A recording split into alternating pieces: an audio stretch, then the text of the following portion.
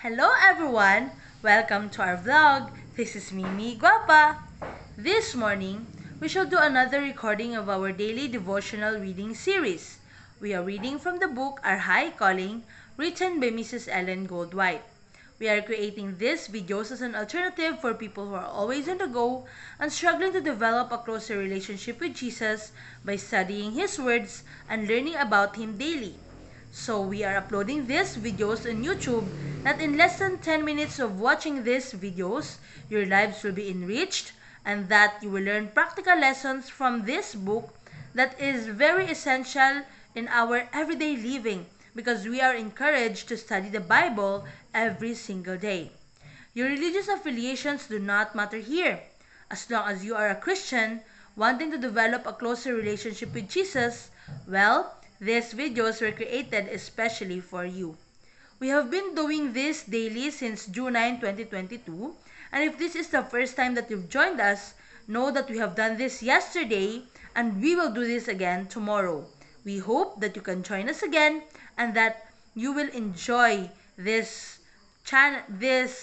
series in our channel. Thank you so much.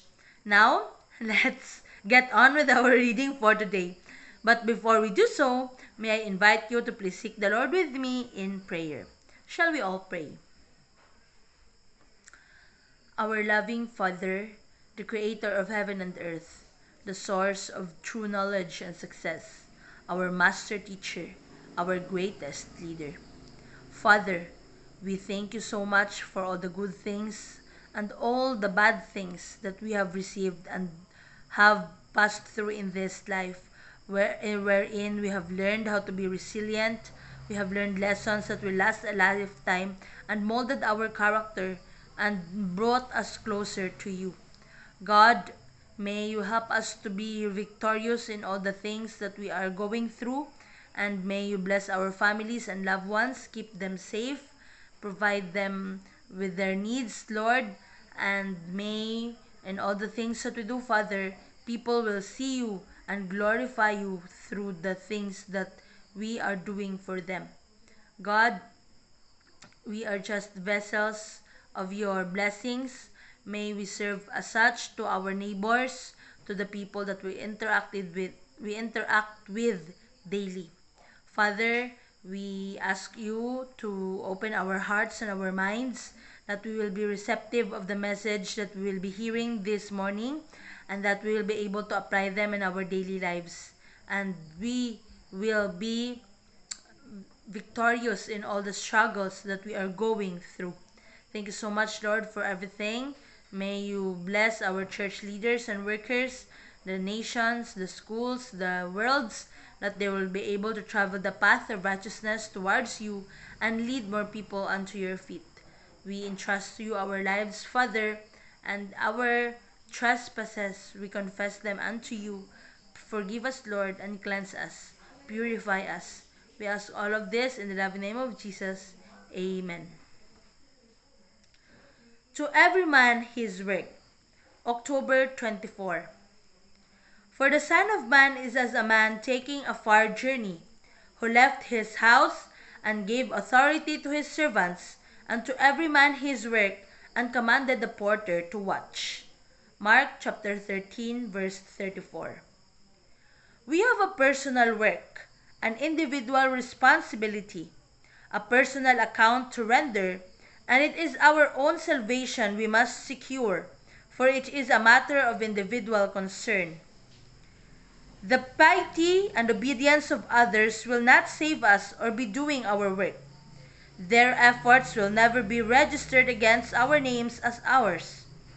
God has left to every one of us our work, not the temporal labor as planting, sowing, reaping, and gathering in the harvest, but to build up His kingdom, to bring souls to the knowledge of the truth, and to regard this as our first and highest duty. God has claims upon us. He has endowed us with capabilities and given us opportunities if we will see them and improve them. These obligations to God none but ourselves individually can meet. The delinquencies of others will be no excuse for anyone to follow their example, because Christ is lifted up as the only true pattern, faultless, pure, uncorrupted. There are those who associate together to do evil and seem to think in this that they lose their individual responsibility. But God holds them accountable for every act performed that has the slightest tendency to counteract with the work of Christ. Whether they are united with many or with a few, the sin is the same. We are individually responsible. We ourselves should be our concern. Are we in all our words and actions building up the kingdom of Christ, or are we tearing down? Christ says to each one of us, "Follow me." Then, let us be found followers of Jesus Christ. Now is our time to work.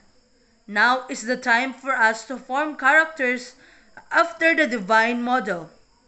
If we know Christ, we shall reveal him to others. As thou hast sent me into the world, even so have I also sent them into the world. John chapter 17 verse 18. He came into the world to represent the Father, and the work he has given us is to represent his character. We cannot be excused from doing his work. The end for today's reading. So we are to represent Christ. May our lives show that we are the bearer of the good news, that we are living up as examples, as followers of our Lord and Savior Jesus Christ. Sometimes it's hard to have a perfect character, a perfect life, and in reality, nobody is perfect. But if our lives are founded on Jesus, if our lives are entrusted to God, in our small actions, in all the deeds that we do, people will see God in us. I am also a struggling Christian, and that is the reason why I am reading this devotional and sharing this with you every single day since June 9, 2022. Because I discovered that in this small way, in this small action that I am doing, just like reading and uploading them on YouTube, even though sometimes it stresses me out because I also have a work to do, but these actions will somehow help people, help you who are watching this, to learn lessons and practical truths that will bring you closer to your Master and to your King. So I hope, my dear brothers and sisters in Christ, that you are enlightened by the message today, and that you will know that you have a personal responsibility, a responsibility that only you can do, because we are all given talents to prosper and to preach the gospel of the Lord. Not all the time through words, but most of the time through our actions. May God bless you, my dear brothers and sisters. Thank you for leaving a like, for leaving a comment, for sharing this video to people whom you think will be blessed by the message of the Lord, and for subscribing in our channel. God loves you. Adieu.